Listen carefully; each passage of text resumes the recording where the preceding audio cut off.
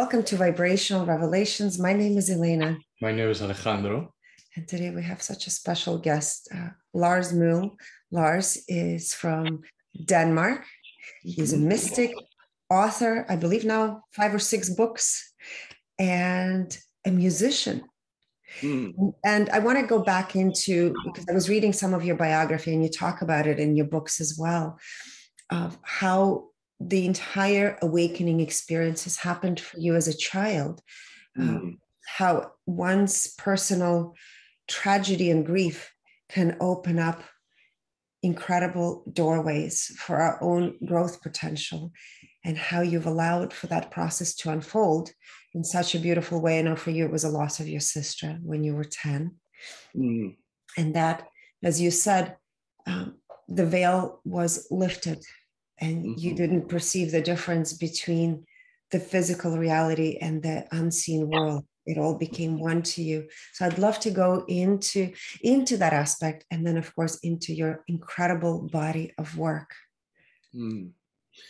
Yeah. To try to cut it short, it was really like, when my sister came in, I was 4 years old.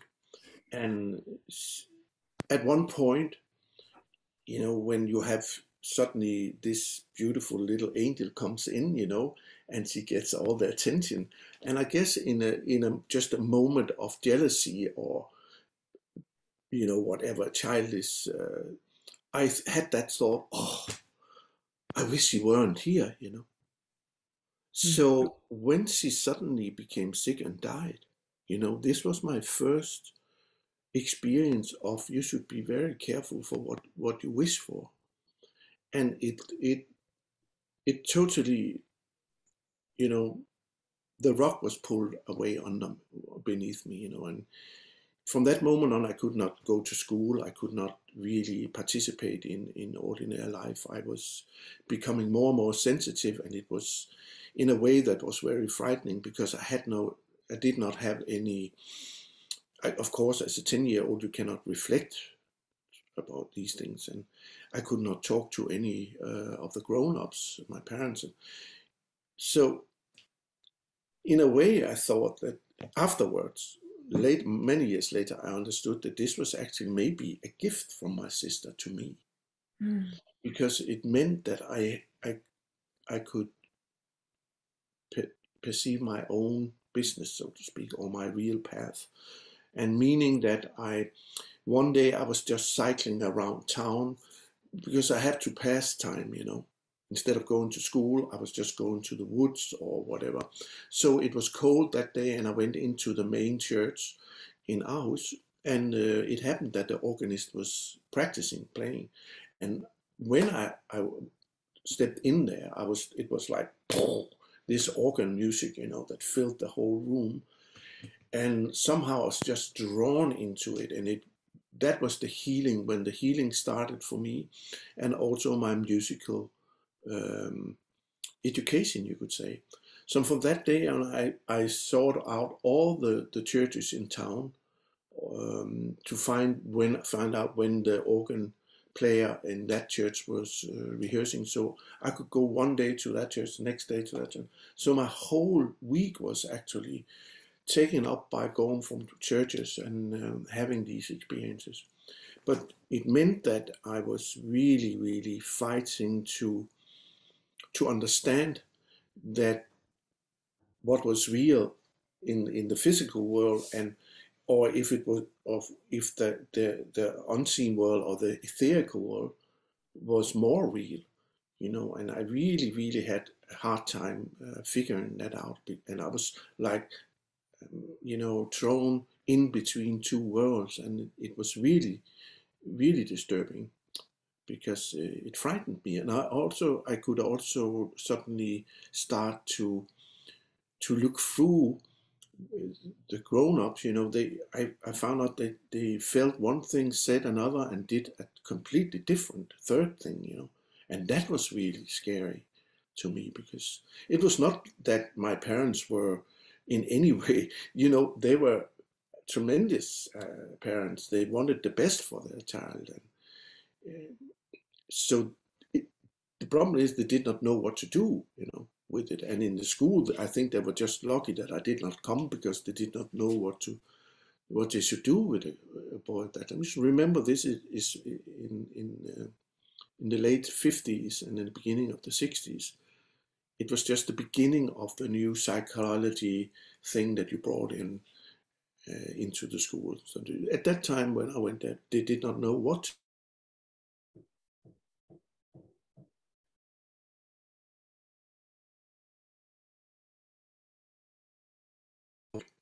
I got this little book by anonymous post, and I found out, and I never found out who sent it to me, but it was a little book of aphorisms from Hazrat Inayat Khan, a Sufi master. And of course, I did not know that at the time. I saw the name, but I did not know who he was. But that was actually the start of my education, you could say. And I learned to speak English by that book. Amazing. Mm-hmm.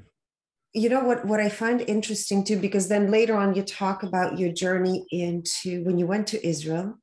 Mm-hmm. I think were you in your 20s at that time or younger? I was 18. 18. Yeah. And that was a very profound moment of realization that you were in this, you had this deep connection. And the question that I have for you, did you know that being there is going to lead you to this body of work that you applied many years later in your life? At that time I was starting I was very interested in the Yeshua. And I knew that there was more to the story than that we were told. And so I remember I was 17 or something. I got hold of one of Edgar Cayce's books on Yeshua, where he also mentioned the Essenes. And the first time I read about the Essenes there, I knew that this was something really, it hit me right home. So we were in a 3-month tour of Israel with my band. And on a day off, we were taken out to see different sites in Israel. And we went to Qumran at the Dead Sea. And when we came there, the guide was starting to tell us about this and that. And there was the scrollery, and there was this, and there was that. And suddenly I heard myself say, no, it was actually over there. The scrollery was not there, it was there. And everything stopped, and everybody looked, also my bandmates, they looked at me as I was crazy, what is he talking about? But lucky for me, in that little group that we were, there was also a German scrollery professor who were there because of the Dead Sea Scrolls. And he said, I think the young man is right. And that was really relieving for me, because I did not know why I said it. And at that time, I only felt really connected, So from that moment on, I knew that there was so much more, and that I had to go down that path in order to find out what it was. Mm. Is that when did you actually study Hebrew and Aramaic, or just Aramaic language? Aramaic, the workings of Aramaic is the same as Hebrew and Arabic, but Aramaic is the mother of Hebrew and Arabic. And you can speak those languages as any other language, but if you want to know the secret behind it, you go to the rabbis within Hebrew, or you go to the Sufis in the Arabic world, So there is so much more to Aramaic and Hebrew that meets the eye. And if you don't know it, you have no chance of really reading the New Testament or parts of the Old Testament that was written in Aramaic. So I discovered that in the 80s by an American woman called Edith Stauffer. And I wrote with her, I wrote to her, and she sent me some stuff, and I started to study from there. There weren't that much to read and study at the time, but she provided me with texts that I could start to write or read. So that was the beginning. And funny enough, it was also the beginning at around the same time of my studying Mary Magdalene. When the first time I read the Gospel of Philip from the Nag Hammadi scriptures, who was found in 1945 in Egypt. And I read this first sentence where it is said that there was 3 Marys that always followed Yeshua: his mother, his sister, and his lover. And that lover being Mary the Magdalene. And she was the disciple, you could read that in the Gospel, that Yeshua loved the most and often kissed on the... And then there was a hole in the manuscript, so it did not tell what part of the body he was kissing her on. But to me, you know, it was, I would not say a shock that Yeshua, it was just a surprise of hearing that for the first time, that Yeshua had kissed a woman. And a lot of times, you know, that was not what we have learned, you know. So I started to investigate and found out through some of the Jewish scriptures, Josephus, that was a historian from the time of Yeshua, that said that married people would not kiss in public. So if Yeshua had kissed Mary the Magdalene in public, it must be for another reason. And he said that him being a former Essene himself, that was the way the initiated, recognized and revered each other by kissing each one on the mouth. So now I had 2 informations. From the Gospel of Philip, it was told that Mary the Magdalene was Yeshua's lover. And from Josephus, I heard that she was an initiated person, you know. So I thought about the kiss of Judas. He must also have been an initiated, because if he had wanted to point out Yeshua to the Roman soldiers, he could just have done it, you know, by standing in the bushes and say, it's him there. No, he had to go and kiss him, because if he hadn't done that, everybody would have been suspicious in the party of Yeshua. So Judas have also been an initiate. So that was my start, the beginning of my interest for Mary the Magdalene, because then I knew that there was so much more to the story than just what we have heard, that she was a prostitute and all these things. And there's absolutely you cannot find any part of the New Testament that somehow would witness that she was a prostitute. Absolutely not. Yes. What is your impression of what actually happened with Judas? What please? What actually happened with Judas? You know, we cannot know for certain, but to me, there's no doubt that he was in part of the story that Yeshua have said to, in order to get this going, you know, he needed somebody to go and do what Judas did to him. Problem for Judas being afterwards that he could not bear it to be the person who have done that when he saw the result of it, even if it was something Yeshua had asked him to do. So he went to and took his own life. That is my belief. But of course, we cannot know for certain, you know. Right. And somewhat matches what we have revealed. You know, we revealed his frequencies during one of our episodes, and our conclusion was that exactly what you just said, very similar. All right. Yes, because his frequencies didn't show that he was one who would betray Jesus or Yeshua, you know, consciously and purposely, and he was in the light. Actually, he was actually in the light. You know. Yes. Yeah, interesting. Very interesting. Yes. High frequencies throughout his whole chart. Yeah, I believe that's so. Yeah. It's beautiful confirmation. We never actually discussed it with anyone, so this is such a gift that you brought it up. I'm glad that you thought thank you of for it. sharing that. Yeah, thank you. And I wanted to go back and talk a little bit about the Essenes, Yeah. because it is such an important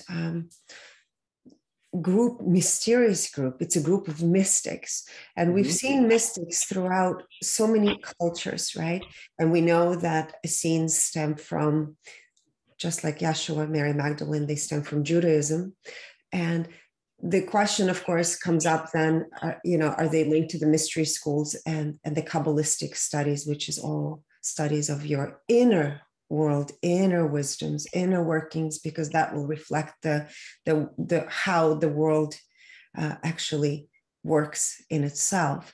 So let's go touch a little bit upon the Essenes and their connection, and perhaps where do you see how it's moved on to our modern day times? I'm sure there's those beings that are practicing it today. To me, the mystic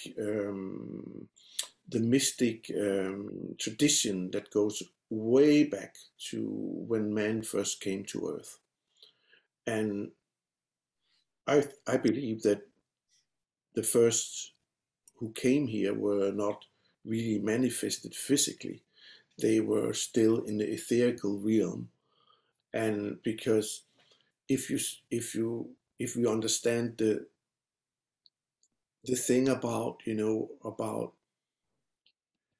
if you read it, that is actually one of the very, very exciting things to start to do, to read the Bible through the Aramaic, and of course also through a lot of the rabbis who knows about these things, that it is said, before everything was created, God's spirit hovered over the waters.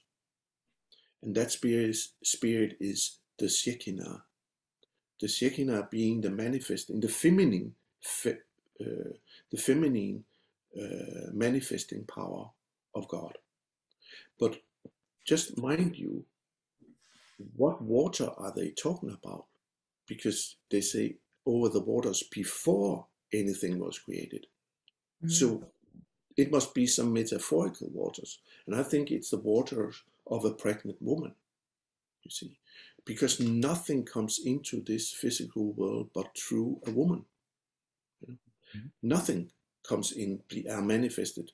It goes for animals, humans, all kinds of beings. You have to go through the feminine in order. So the Shekinah is actually that feminine. She's the one who manifests things, So if you think that the masculine part of the creative force that we call God has the idea and has the seed, the idea of this life. So before it is actually manifested, it's already there in the etherical. And I think it's interesting because it goes for all of us. We have an idea of doing this program, and before it's manifested, it's already sent out in the etherical.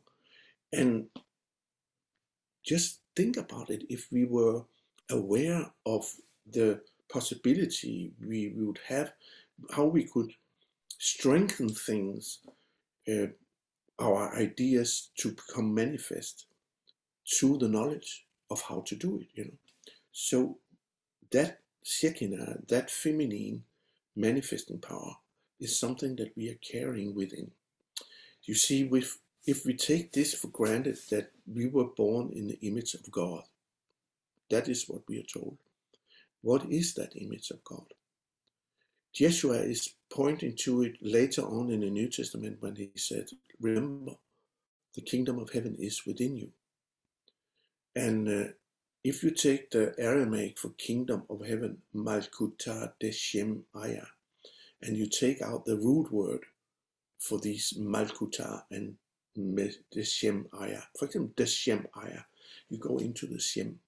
If you were just using the speaking ordinary word, it would say name. Shem is name, but it is actually sound, light as consciousness, vibration, the seed of life. It is the very image of God that we carry within us. Deshem Aya. Aya means which is forever, meaning that this principle is something that can never perish. It's something that, and it is true that we too can start to create. In order to do it, we also have to know about the law of light, the unwritten law that is behind everything. And meaning that if we start to create without taking care of the law of light, we will become black magicians, and it will come to nothing in the end. We cannot create anything of value, and that is what we are experiencing now in the world we are in now. We are living in the world of questions, and we are looking for answers in the world of questions. But when you start to do what you do, for example, by trying to penetrate things and go in to see the frequency of things, you are reaching out for the world of answers. And the world of answers stops where the intellect cannot go there. And that's a problem in our world, because most people that don't know that there is more than the intellect. They think that's the highest they can go. But that's actually where spiritual life begins. Mm-hmm. Of course, we need our intellect in order to analyze and to communicate and stuff like that. But when we will experience things as mystics, that is what the mystic really is all about. He is his own laboratorium. You know, he's his own guinea pig, so to speak. Mm-hmm. So through prayer, through meditation, through clairvoyance, all kind of clear-sightedness and clarifying issues, she and he will reach out for the world of answers. And that's where the book of life, you could say, where we can read the book of life. And in order to do that, we should know much more about the etherical before the physical manifestation. And of course, we should also know about the manifestation of ideas if we want to manifest them on this physical plane. But it's not necessary always, because a lot of things can be done in the etherical. It's such a huge thing to speak about, because for many years I have really tried to find words for all these things in order to share it with people, because I think it's so needed, you know, that we know what capacity we have and what powers we are connected to. And for too long, too many people have gone through life without knowing about it, you know. And when they are leaving this world, some of them are waking up and finding out there's something missing. And then it's too late in this lifetime, anyhow. But why wait, you know? That's another thing. If not now, when? If not us, who? You know, we need to understand that there will be a certain limit, maybe, to the chances we are getting, you know. So I think it's these, if we are talking about end times, which I don't like to talk about, because I think it's always end times. It has always been end times, because we are giving a chance now that is so profound that we need to bow down and pick it up. Does it make any? Of course. Definitely. It resonates fully. Yes. But so coming back to the Shekinah and the feminine, that opens up to another thing that I think one of the most important tasks when we are talking about Mary Magdalene. Why have she come in and have a renaissance right now and have had for the past 25 years? It is because we need her now in order to have the whole understanding of the feminine principle. And that is all we need now. And when I'm talking about the feminine and the masculine, I'm not talking specific about men and women, because the feminine has also to be be integrated within men as the masculine must be integrated in women. You know, every masculine man has a drop of femininity in him, and the same goes for the females, that they carry some part of the masculine within. So we need to discover that, and I think there is such a beautiful saying in a gospel of the gospel of the Nazarenes, where Jeshua is saying these words: "I and my bride are one, just as Mary the Magdalene, whom I have chosen for myself as an example, is one with me." I and my bride are one, exactly as Mary the Magdalene, whom I have chosen for myself as an example, is one with me. He's talking about a bride on one side and Mary Magdalene on the other side. But mind you, Kalta, who is the Aramaic word for bride, can also point to an inner feminine principle. So what he's actually saying is, I have connected to my inner feminine principle, and that principle I've seen mirrored in an earthly woman, Mary the Magdalene. Therefore, I've chosen her as my teacher, because she's one with me. And in the New Testament, one of the disgraceful changes that had been done there was when, for example, when it said that Jeshua was taking out 7 deadly sins of Mary the Magdalene. It's so obvious that this is something that was rewritten in the Middle Ages or something. What it actually says is that he opened the 7 heavens in her, you know, and that was his gift to her. So they were each other's teachers. And talking about chakras, that was what they called the 7 chakras in this tradition, the 7 heavens, you know. Base chakra, root chakra being first heaven, sacral chakra second heaven, solar plexus third heaven, heart fourth heaven, throat fifth heaven, rose sixth heaven, and I was in the 7th heaven, you know. And they called the whole etherical body for the robe of glory. The robe Beautiful. of glory. So a person who were initiated and had come to full knowledge of who he or she was would be revered as one who had discovered his or her robe of glory. Mm-hmm. Like somewhat a fully integrated being.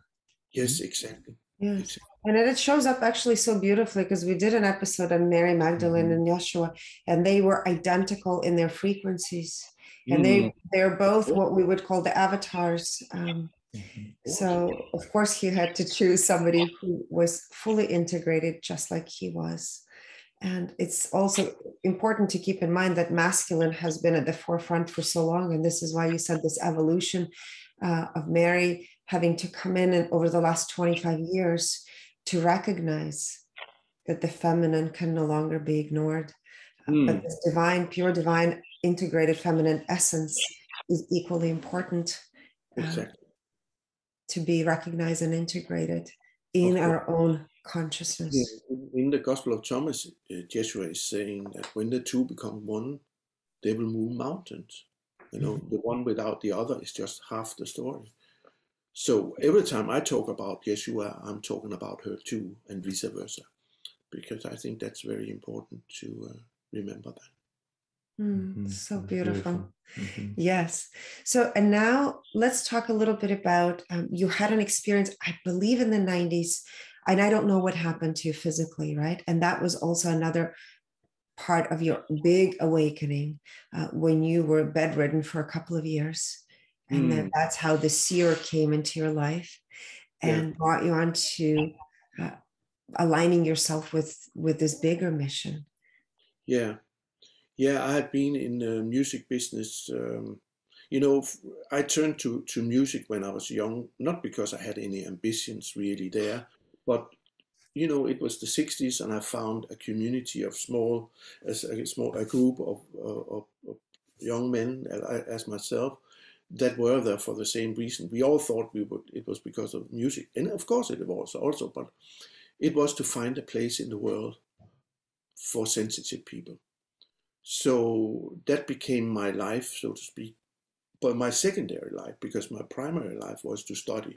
So I studied and studied and studied, and I had an income from the music and being a songwriter, writing songs for others and stuff like that. And I had an identity. I could have a place in the world. But somehow I knew that this was over, when I came to the 90s. But it was really, really, really difficult for me to find out how to take that step, and stop it, So I ended up in a bed for 3 years, and eventually I got connected to the seer, Calle de Montségur, through a good friend who I learned later she had cured her for cancer, healed her. So through the telephone, he got me out of bed within 5 minutes. And half a year later, a little more, I met him, traveled down to southern France, to the Pyrenees, and met him at the holy mountain, Montségur, and became his apprentice, so to speak, and worked with him for 9 years until his death. And that was, I came with all my knowledge. I thought I knew everything. I read all books that you can read, studying. And now I meet a man that haven't read anything but had practiced all his life. And very quickly I found out I knew nothing, because I needed to, everything from my youth I have tried to bury, so to speak, because I just wanted to have a life, But starting working with him was, a huge thing for me. It turned everything upside down, and as I said, I understood that I absolutely did not know anything before I experienced it really, when I was able also to reflect about things, So he helped me to regain my access to the etherical that I had as a child, but now with the full apparatus of understanding what was going on, and also understanding that my task was to try and find words for the experience, that many people have tried to do, and more or less successful. So I knew it was not an easy task, but I knew it's my. He always called me the scribe, and he also told me that I was a former scribe at the Essene at Qumran, and I knew that was true. Also, my experience from when I was there as an 18-year-old, and how I responded to it. So I knew that was true, but him telling me was the final confirmation, and I knew, okay, this is my task in this life, to share with people my knowledge about the Aramaic and the real mystery of Yeshua and the Magdalene. So beautiful. Did you live in south of France at that time, or? No, I lived in Denmark, but I started to spend more and more time with him, months at a time, and then he lived in Andalusia in southern Spain. So I also spent a lot of time there, months at a time, sitting by his side when he was working, when people was phoning him from all over the world, and really finding out how, he was a man of very few words. So I really just have to be very present, and find out, in order to find out what was going on, what was he doing, And of course, we were also working and training with a lot of stuff like communicating just through the ether with thoughts, and remote viewing, and all these things. That was very exciting. But that only happened after a year of purifying, where I went in the Pyrenees, where for months on length I was just walking carrying stones in my rucksack up to the mountain and throwing them out, going down, picking them up again, up to the mountain and throwing them out, as a part of a purifying. Interesting. Mhm. You know, I think what you also shared is such a great example of what you said earlier, that up until your 40s, you were very much connected to the intellect, and the intellect is limited. And he opened up and reminded you of what is, which is way beyond the information field, that it is the intelligence, divine intelligence that flows through all of us. And it is not necessarily about finding the right words to describe it, by allowing to be present in the moment, to experience it, to really understand it. Mhm. It's so beautiful. I think that you don't need words to describe anything, but I just found that this is my job, you know, so to try to do it anyhow. So To the best way we describe it, the best way we can, because I think that once we come down to a specific definition, then we have to start all over, because that means that that's not true, really what we are looking at or describing. Because once we define it, we're limiting it, and therefore it cannot be it. exactly. Right? But I think there is somehow you can be very lucky to find sentences and words that become openings, or they really ignite something.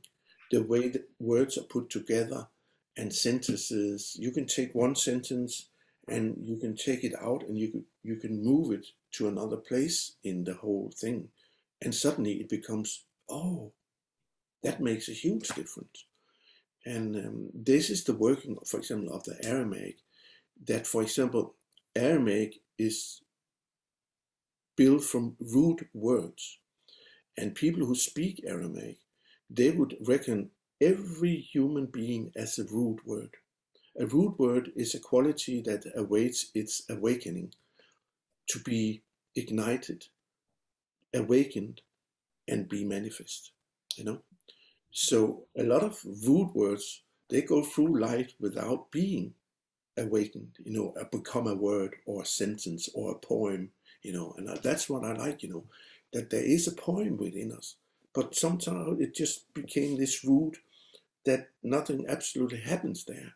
It's just waiting and waiting, and we are blindly doing whatever we are doing without knowing it.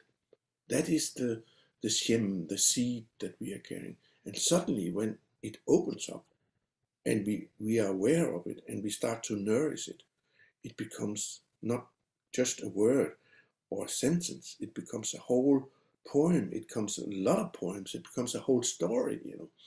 And then we start to communicate with each other, you know. That's just amazing, I think.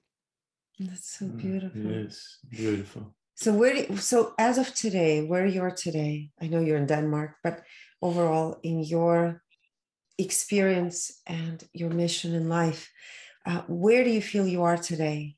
And the books, I know that you've published several more books since the 3 books that I've read, but perhaps you can list some of the books that you've written so people also can find you on your website. And somebody in our community said that you were also teaching. I'm not sure if you're still teaching. Are you teaching programs? Yes. Oh, that's wonderful. I'm traveling around Europe, and I also have some classes on the internet. But yes, are you guys, you are living in the States, yeah? Yes, in Florida. Yeah, where in the States? Tampa, Florida. Ah, yeah, we have been there, Gita, my wife and I, and we have actually been, oh, what's the name? Where we did workshop. That's some 5 years ago or something. Oh, I didn't know you were here. Yeah, we were invited by, his name was Jim. The name of the city, it's on the east coast of Florida. What is the name? South of the Palm Beach, Boca Raton. Well, we are on the other coast, and Tampa, St. Petersburg, Sarasota. I don't know if you were. It's Sarasota. Sarasota. Yeah, we were in Sarasota. Okay, that's an hour from us. Hopefully you'll be back. If not, we would love to meet It was you. because years ago I was invited to Al Jardine from the Beach Boys because he had read the trilogy, and that was my first time in Israel or in America. So we went there and did some work there also, but that was on the west coast of in California. Mm. Or else I've traveled in Europe, in England, in Israel, and so forth. What do you teach in your All the things program? that we have been talking about here, for example, Amazing. go into that, and from my books, and that is, yeah, trying to, and we do a lot of practices, of course, a lot of singing. And my latest book, The Light Within a Human Heart, is actually about my visit to Israel in 1916, being part of a documentary on the Aramaic language, and what happened there when I visited the cave 4 at Qumran, where most of the Dead Sea Scrolls were found. The very cave that Helen Schuckman from the A Course in Miracles called the holiest place on earth, and the place where actually Yeshua and Johanan the Baptist was spending their 40 days in the desert. And I don't know if you've seen it, but the result of it is on a video called The Gate of Light that is on YouTube, where I do this not performance, but this practice, and you can see what comes of it, because it's a very strong thing. It's a 2,500-year-old Essene practice, and this is something I travel around and work with people doing this thing. One of the main things I'm doing. So it's like chants, right? Chanting. Yeah, but because I think it's really, really important for people to have their own experience of things, It's always inspiring to hear other people's experiences, but it's much better that you have an experience. So that's what I find in the West. A lot of people, they are working with things on an intellectual plane, think it's very inspiring, but they are not really into it. They're not really doing it or practicing it. So, and I know that from my own life, that is very important to not only to study but also to practice. They must go hand in hand. Yes. Do you take people on tours to Israel to experience? A few I've done, but mostly I've done 55 tours to the Mont Segur, the mountain in the Pyrenees. But it's much more difficult to go to Israel and arrange tours because, and especially after the Corona and all this, the COVID, it's difficult. Also with a lot of things going on there.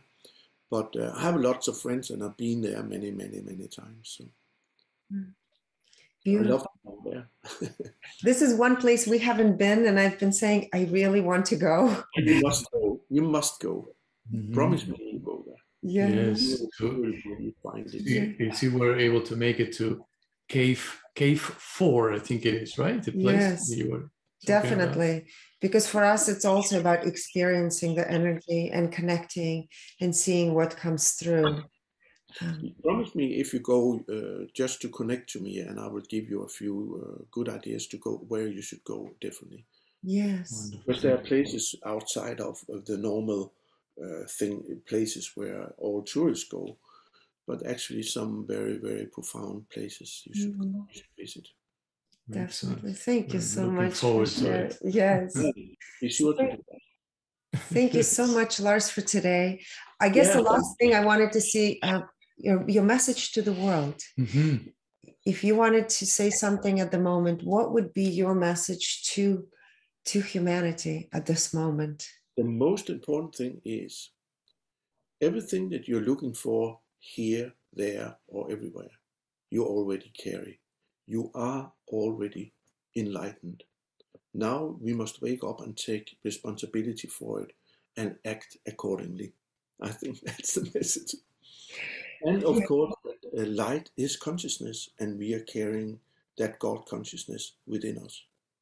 So now it just awaits our arrival. How beautiful.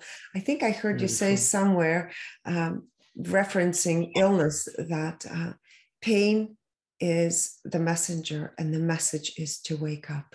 Exactly. So many people are going through painful experiences over the last couple of years, and it's really shifting on how we view that pain in our life and recognize that it's an invitation. There